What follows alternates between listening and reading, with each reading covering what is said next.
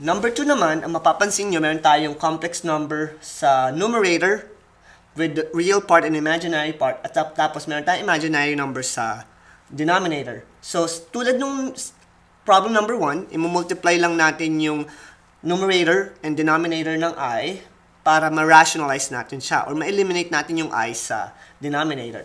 So, pagka distribute natin si I sa numerator, we'll have 2I plus 3I squared. Tapos sa baba naman, 5I times I, meron tayong 5I squared. At pag simplify natin yung rational expression, yung I squared, pwede natin siyang gawing negative 1. Kaya meron tayong 2I plus 3 times negative 1 all over 5 times negative 1. So ngayon, wala na yung mga I sa mga denominators natin at yung mga I squared, kaya meron tayong 2I minus 3 all over negative 5. Pero, itong rational expression na to, hindi pa simplest form kasi kailangan nasa standard form yung mga complex number natin. So, tandaan nyo, dapat real part muna and then yung imaginary part. Kaya yung final answer ko is negative 3 plus 2I over negative 5. Yung problem number 3 ko naman, meron akong 3 all over 2 minus 5i. So ngayon, yung denominator ko, merong real part and imaginary part. At ito yung case na kung saan kailangan na natin ng conjugate para ma-rationalize natin yung rational expression.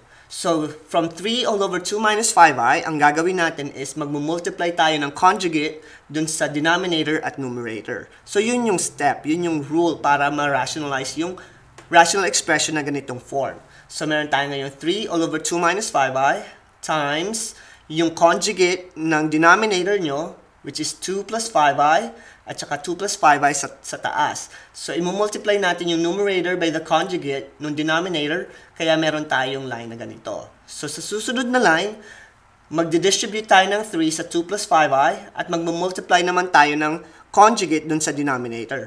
So, 3 times 2 is 6, 3 times 5 is 15i, tapos yung pag-multiply ng conjugate, yung katulad ng examples kanina, hindi na natin siya i-foil. Multiply nyo lang si 2 and 2, which is 4, multiply negative 5i times positive 5i, you'll have negative 25i squared.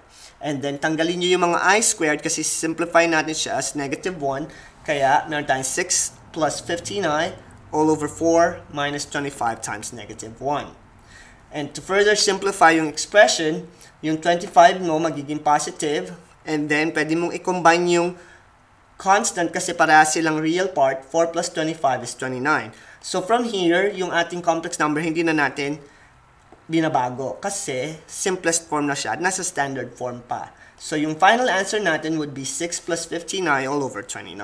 So, ito yung method na gagamitin natin kapag yung denominator nyo ay merong real part at imaginary part.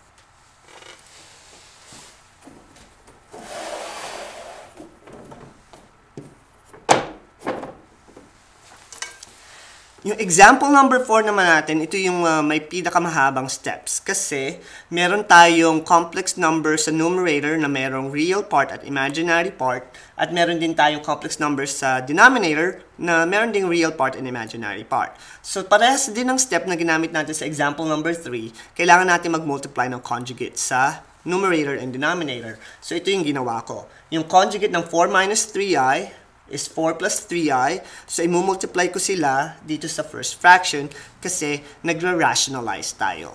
So, pag nagra-rationalize, kailangan matanggal yung imaginary numbers sa denominator.